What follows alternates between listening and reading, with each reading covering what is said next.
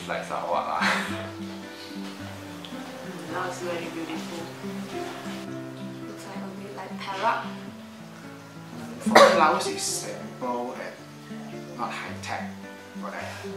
I feel very interesting because I can't see many city or building here. Only have the very simple, and the people is very nice and friendly. So the first impression is quite good. For me, Laos is a very peaceful village, and it's a very nice scenery. And the weather is very cold. You just feel like staying in Cameron Island. And the people around here is very friendly, and their food is very interesting for me too. Although it's a little bit similar to our local food, but most of them, their taste is kind of heavy. They like to put their sauces inside, and then it tastes kind of funny for me, but it's still a very interesting experience for me. Place because it's cool, colder than Vientiane, and like the weather here, and the places is lots of like guest house, which is vintage style and all made with wood, and that's yeah, I really like this place. And we can stay here for like 7 days, that's cool. You can see more of the locals on how they live and what they buy every day. They don't really have shopping centers. We try to find shopping centers, but I think they have shopping centers. So we actually, one day in Vientiane, we actually explored the temples, and we actually went to the night market to see what the locals actually buy in the night markets. And it's actually quite similar to KL. So when you're walking past by the street, you feel is peace, and then you feel is very safe along during the country.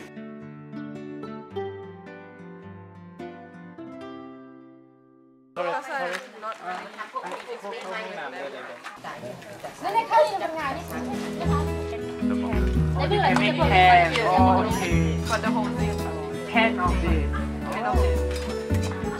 It's actually quite interesting. It's a village outside of the resort of Neighbour Program, so you can actually see that it's quite similar to the rural kampongs of Malaysia. It's closer to Vientiane actually, but poorer. There are different villages, and each village would specialize in one craftsmanship. So at the bamboo village, it's only one road. It's actually one road down, and then all the houses are women weaving baskets out of bamboo. The village we went to is like, I think it's amazing because the whole village is doing the same stuff. Like all of them are doing the bamboo movement. Like every woman in the village is doing the same things. And most of the women there are actually quite old age. They are not young, but they are quite happy with their life. I see all like every house's women are doing the same things, and their village is the bamboo is planting behind the village, so every one of them are doing the bamboo waving. And we do ask the Laos student about this culture of this village. They say that the men have to go out to work or go out to get the bamboo, and the woman will stay at home and do the bamboo waving daily.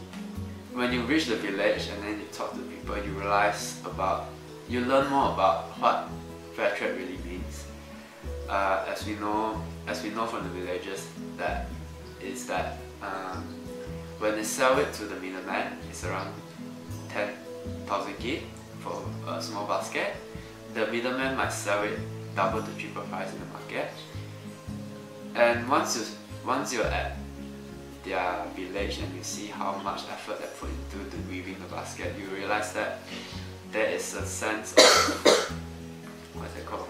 Monopolization, I guess, where they are not paid enough for what they're doing, and probably because of the education level, there's still a lot of things that can be improved. Yeah.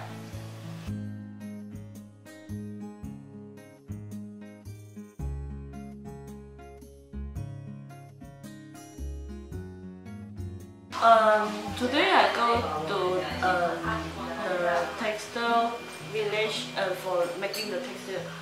Well, I feel very excited because I can see all the progress they're making and weaving the textile. Very fabulous. So we can see how they are weaving and how they are to do the Spring from the cotton, from the silk to a string, and then they are make the curve. Very nice.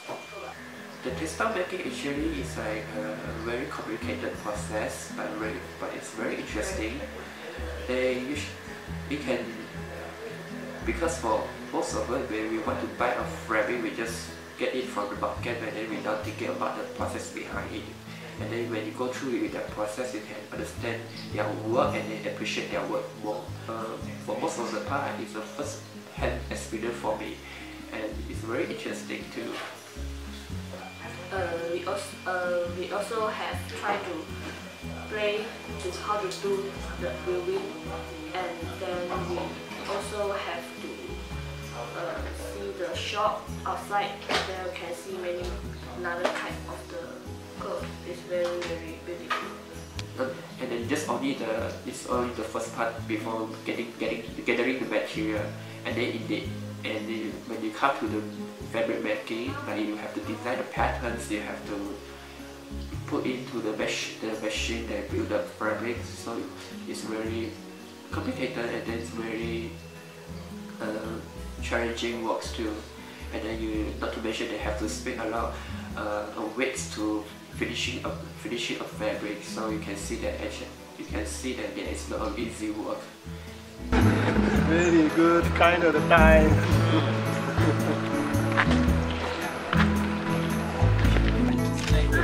Wow! So it's not good.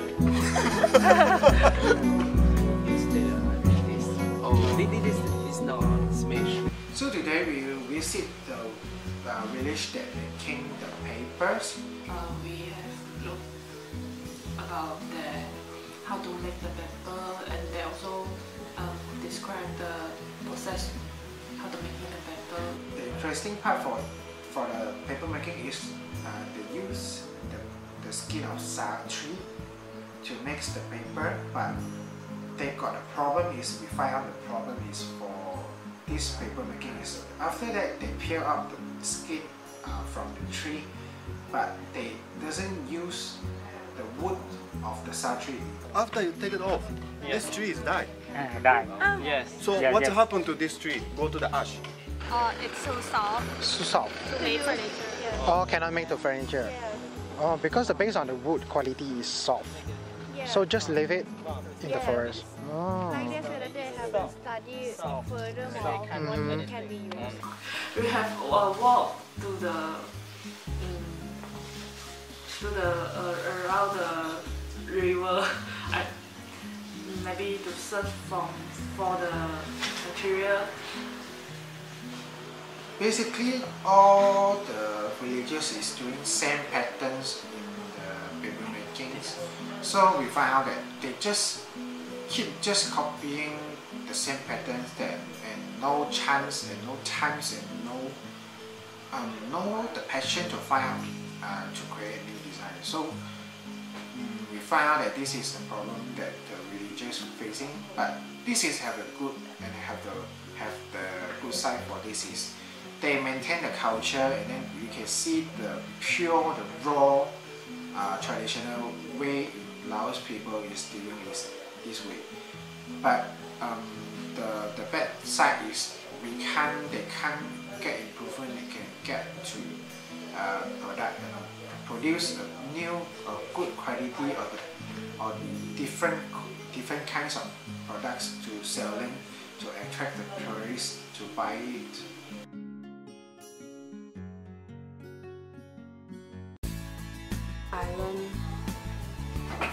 I learned some special waving because I never tried that. Although it hurts our hand, but it brings us to like when we do, maybe when I do my artwork in the future, I will do like in the sense of waving things like that. I learned how to weave a bamboo basket. I actually did a bamboo basket.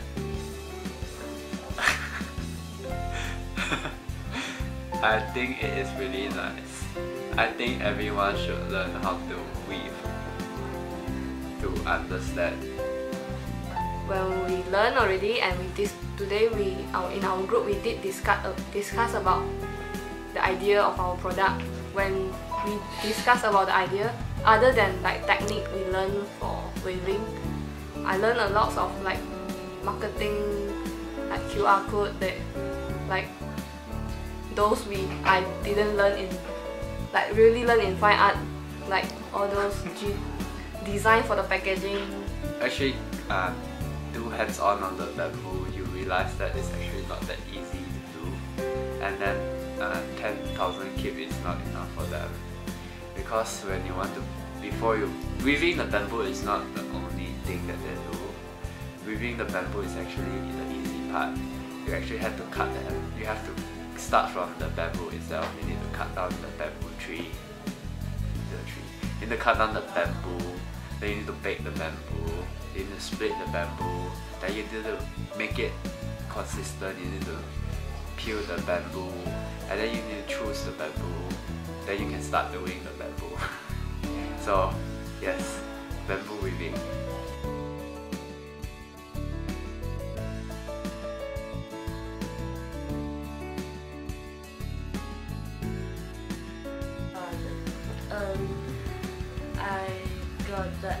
I do the workshop of how to weaving the textile.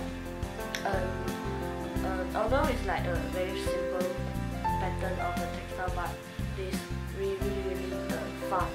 And then we also saw many the effort of the craftsmen there do it.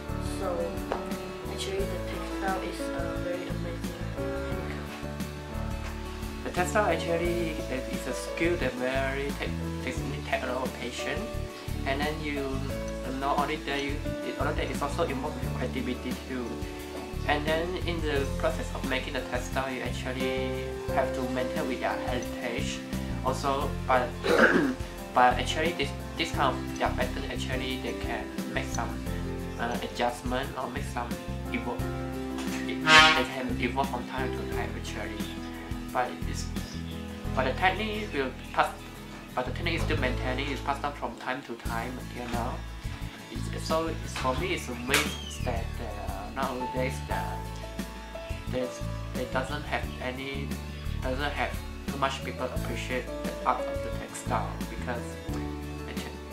because it doesn't know about how hard it is exactly to make a fabric like that. And then so for this trip, actually we learn a lot of day, and then it's also making us much more appreciate about their skills, their arts, their heritage.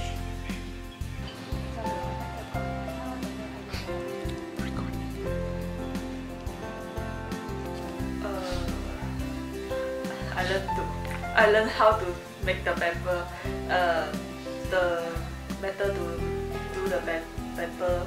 I think I will try to apply my idea or material from Malaysia to do paper when I back to Malaysia.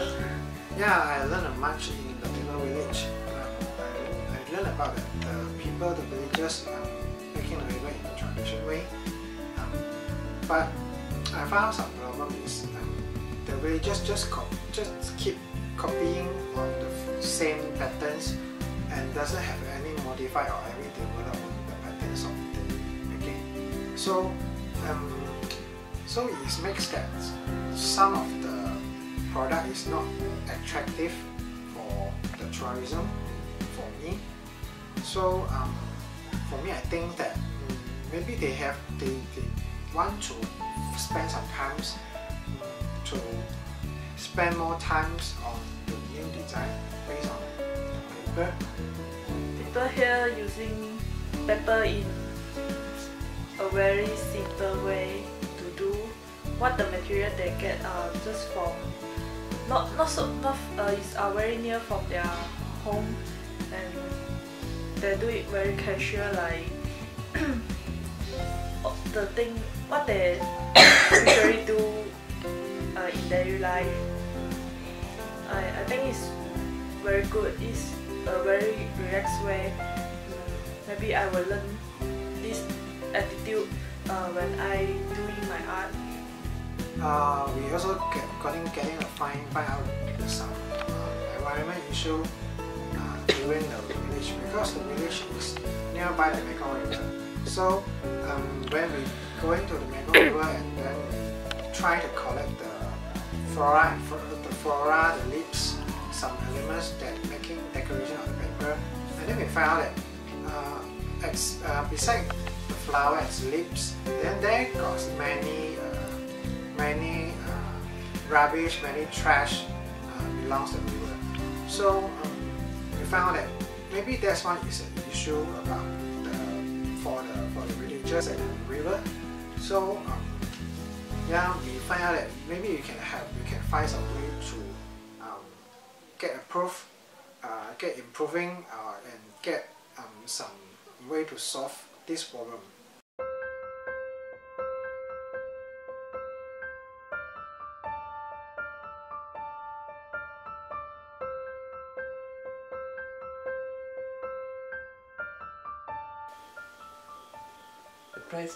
The place I visit today is I go to a very interesting place. This is a dream place in my dream, in my room.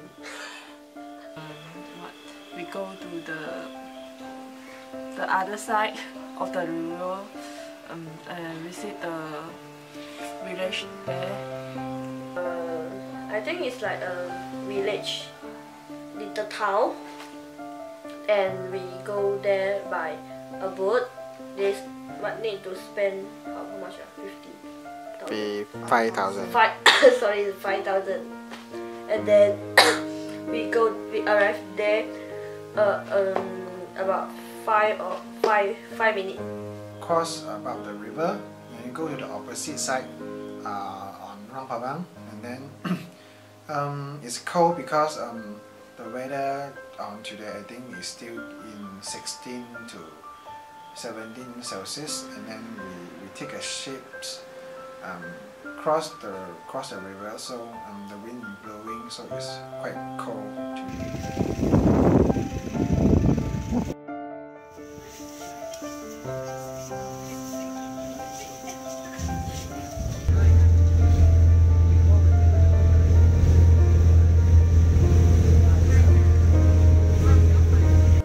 Beside that, after we reach the opposite side of the Rangpabang, and then you can see a different world compared to the tourist place at here, because opposite the river is the area that the local people stay, the living place of the local peoples. The place is very old, or something is like it's a bit like a Malay kampong. The floor is like have many soil, and then the house of it is very old, and the people also very simple. All the buildings and all the peoples and all the structure of the streets is old school and not high tech, and not look good. Yeah, something all is simple, even old, and then have no good design, and yeah, it shows that the economics or the income levels of the local people, I think, is not higher than I expected. Yeah. I felt that I really miss Malaysia. And then we arrive a place like they got a long straight, and then they say we need to pay 5,000 more than to going up to see. I thought it's like have a temple or something else, but when I go and very hard to going up there. There's only nothing to see, but actually it's a high place, so we can see the scenery of in the opposite of the Rampabang. 你在哪里？你在拍 video 哈？你好。Oh, today was awesome. We went to Guangxi waterfall, and then we did our homework. 猜我们在什么地方？猜我们在什么地方？猜我们在什么地方？来，跟着我们转，转，你看。加东啊！我们现在就出不来啊。Into the waterfall, then we took a lot of pictures, and before that we also grabbed some food to go in there and have lunch there. 哦，快点看食物，你在拍着哈，我再看上去。Oh, so we went to the waterfall. So there was a mini bear conservation site inside. So we actually saw bears.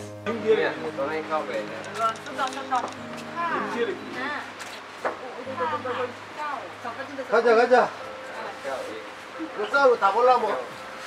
We climb up to the high hills and we walk through the waterfall places, and I fall into the water. We didn't prepare for it, and it was really cold. At the top of the waterfall, you had to cross the river, so we had to take off our shoe during winter in Laos on top of a mountain, and the floor was really cold, like it was like ice, and it was painful to the leg. The water was more comfortable to step in than the sand, land, soil. I don't know, but it was really fun. Really worth it. I learned a lot from like GD student, product design student, because I not really learn to do things for others.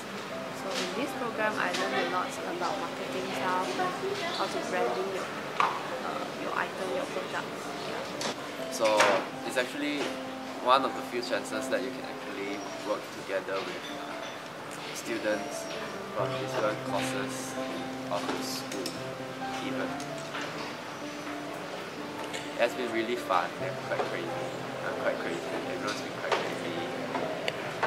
We learn a lot from each other. Hopefully when we get back to school we keep in contact.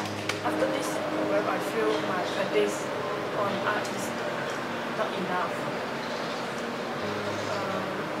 As my course is illustration, normally I focus on digital painting and also traditional painting. But through this time, I have met some another student from other course like product design, industry design, and communication design, and some more that has inspired me a lot, and I want to try something new, like something about graphic design, something more to design but not about the painting. Yeah, it's fun because each student, each from different country got their culture or their life behavior or their habits from the country, so their thinking or their action way is different. So yeah, I have learned much from them. Besides that, yeah, I'm very happy because I have met some new friends during this program. So yeah, it's nice. For another country, because they are discussed to do a project, So this is very interesting and also a challenge for me. Then when you doing something or project with them, then you can realize that actually all people they are different. They have their own culture and their own mind, and according to their country or culture, they have different mind and idea, or maybe it's their concept. I have a lot of feelings, so and I like this place a lot. And tomorrow we'll be back to Malaysia, and I hope that this program will be grow bigger for next year, and for the next year when we still keep participants. So I hope that all the best for the best of my teammates and all the best for this Neighbour Program, and I hope that we can all grow together toward a better future. The program, the whole Neighbour Program purpose is to like bringing all the youngest from Asia, different countries from Asia, to make a work or create an idea. But for us, like, I'm thinking, yeah, the idea is important for this whole project. But we're also thinking like, this is a good chance for us to get together. So we just, yeah, we go there and we discuss about our ideation also. But yeah, we enjoy the moment together.